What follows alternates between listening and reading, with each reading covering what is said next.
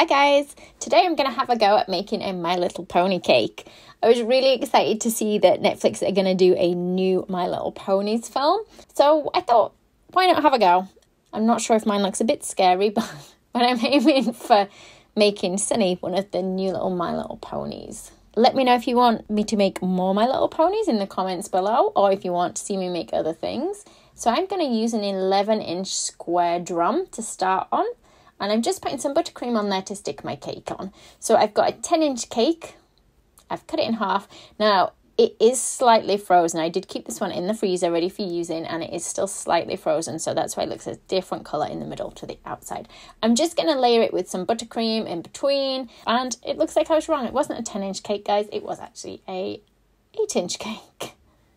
See, my memory doesn't do me well, does it? So I printed off the pony, Sunny, as a template because I thought it was going to be a little bit easier. I cut it out, I cut off its neck and its ears, and I'm just going to use that as a guidance for cutting around the cake. And then I'm just going to make little marks where the eyes and the eyebrows up the top of the head goes, so that I can then trim bits off the cake and sculpt it just a little bit. Don't throw away your offcuts. We're going to use those to build up areas of the face, like the nose. A little bit more on there, and we can also use it to build up the hair as well if we need some more cake at the top of the head. So I'm going to cut some out above the nose, so the top part of the face is set a little bit further back than the cheek area. And I'm cutting out some where the hairline is. I'm going to add some extra buttercream onto the top of the head, so you can see the hair or the mane comes a little bit higher than my cake was, so I'm going to just use those offcuts to build that up there. So once you're happy you've got it to the shape of the pony's face, you're going to cover the whole thing in buttercream. Now you can use buttercream or you can use chocolate ganache. I've been using a lot of the buttercream recently, mainly because I've not had time to make any chocolate ganache. The ganache just sets a little bit firmer than the buttercream will. So I'm using a flexible smoother to sort of scrape over the buttercream and shape it how I want it to be. You can pop that in the fridge for sort of 15 minutes, let it firm up a bit, and then you can always give it a second layer of buttercream to neaten up any uneven bits. We're going to use peach colour fondant to cover the face in. Again, I'll put links below to which one I've used. So once you've rolled it out, you're going to cover the face. You don't have to cover the hair area, and then just trim off any extra from around the edges. And I'm just going to cut out the mouth from my template so I can draw around it, just using my modelling tool. I'll roughly draw around it just so I know how big to make the mouth on the cake. And I'm kind of opening it up a little bit with my tool, using a balling tool just to press in at each side of the mouth, the edges of the smile. And I've got a tiny piece of pink. I'm going to roll it to kind of an oval-ish shape, or more like a leaf shape, and I'm going to stick that in the bottom of the mouth for the tongue. So using my template as guidance, I'm going to mark gently where those nostrils go, and then I'm going to go over them a little bit deeper. So I've also cut out the eyes, and I'm just going to mark on roughly where I want them to sit on the face. So just the bottom edge of them I'm just marking on. I'm going to cut the eyelashes off the eyes, and I'm going to keep these for the templates for using later. But I'm just going to mark where they come to on the tops as well.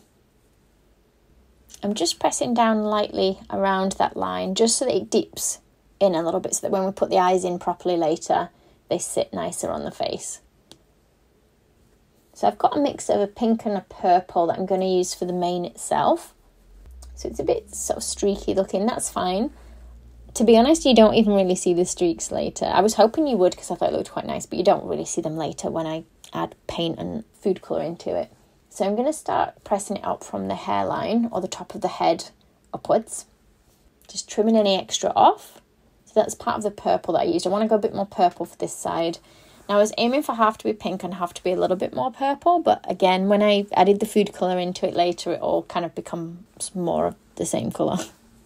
So we're going to put another strip on to cover a bit more of the mane, and then a couple of smaller pieces like so.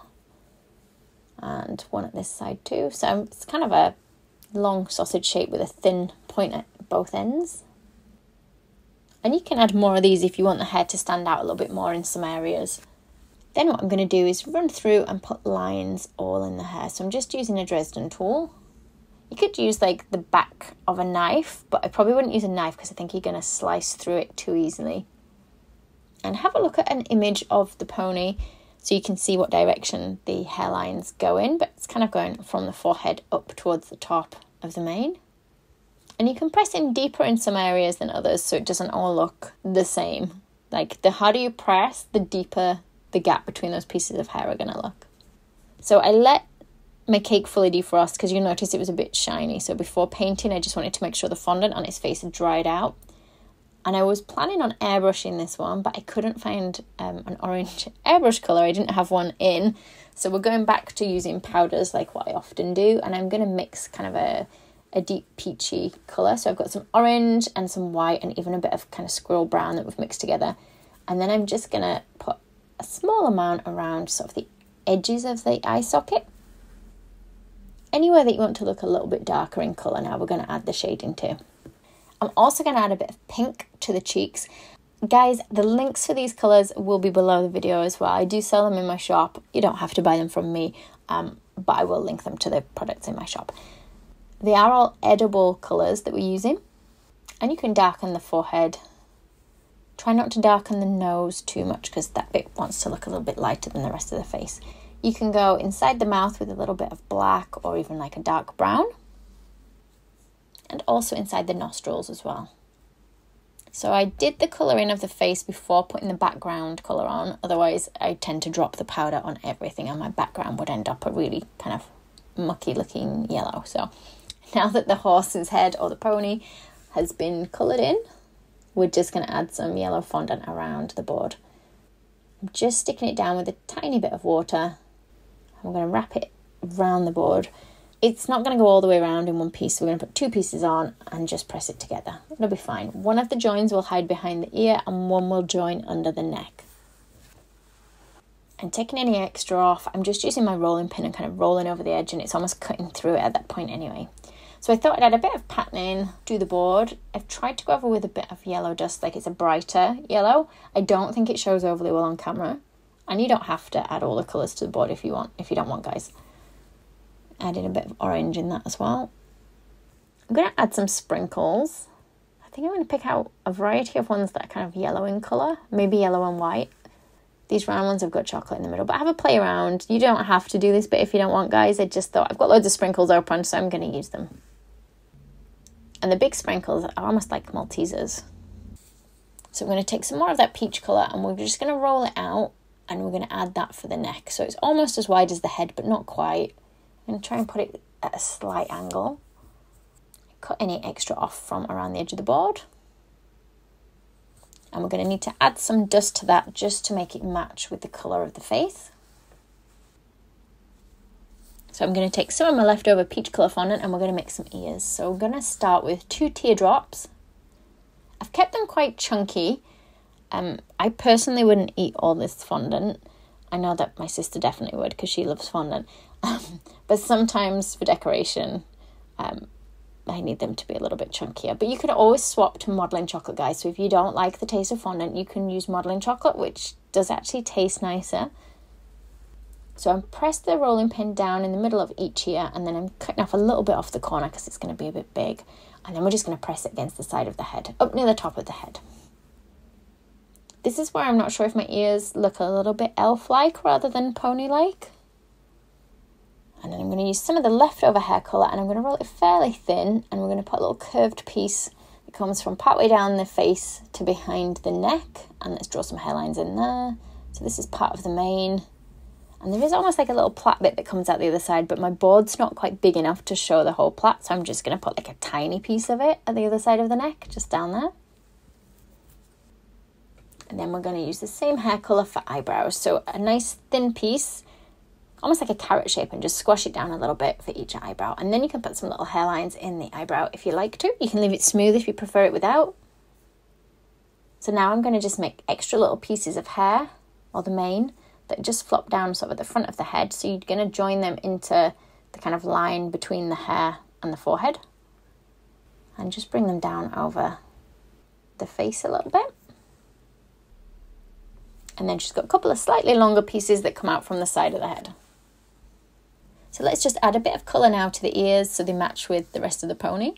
Adding pink in the middle of the ears as well. And I'm going to put a small piece of white in for the teeth. Make sure it's nice and thin at each side, and that's just going to go under the nose, and then I'm going to put some individual teeth in just by pressing in little lines. Now I'm going to add some more colour to the hair, and I'm using gel colours now. These are my Sugar Flare ones. In fact, no, the pink is a Pro Gel one, but I will link below, guys, so you know what I've used. I've got a pink and a purple. I'm diluting them down quite a bit so that they run into the lines that we put for the hair, and it should look a little bit darker in those lines. So you're going to do that all over the hair, and then also a little bit on the eyebrows, unless you like the colour of the hair as you had it, which is fine. You don't have to brighten it or deepen the colour. And next we're going to do some eyes. Using the template, you can either cut round the template exact or you can use a circle cutter. I thought the circle might be fairly close to the shape, but I'm going to cut the circle in half and then just nudge the shape of the semicircle around a little bit so it matches more with the template. So using a little bit of water, we're just going to stick these in place. Just using this little tool to sort of nudge it around a little bit. And they look just a tiny bit too big, I think, so I'm going to add a little line where I want the eyes to come to, and then I'm just going to add the black eyelashes from that line outwards. I want 2 black discs for the pupils. I'm using just the bottom end of my piping nozzle for that because it was about the right size. Pop them into each eye. Cut anything extra off from the bottom that kind of overlaps onto the cheeks. And then I'm using a jade colour, gel colour for the eyes. So I'm painting it on fairly thickly at first, and then anywhere that I want to be a little bit lighter in colour, I'm almost brushing it back off. And you're going to do exactly the same on both eyes. And we want a tiny little oval of white in there. So a strip of black. Now make sure it's nice and thin at one end, going thicker as it gets to the outer end. We're going to cut any extra off where it sort of meets the end of the eye. And then if you want more individual eyelashes, you can cut into it with some little scissors. Just make sure that you only use these scissors for cake decorating. If you want to go any darker, you can add a little bit of black into the eye as well. So just black food colouring in there. And then you just want to try and make the other one match. So there she is, all done, Sunny. Let me know if you think I should make more of the My Little Ponies in the comments below, guys, or your suggestions with what else you'd like to see me make. I hope you've enjoyed this video. Don't forget to click like and subscribe for weekly videos. Thanks, guys. Bye. If you liked the video, be sure to hit the thumbs up button and leave me a comment below. You can see more of my tutorials by clicking on the images on screen now. If you haven't already, make sure you click the subscribe button to stay up to date with my future tutorials. There are also links in the description box below where you can find me on Facebook, Instagram, and more.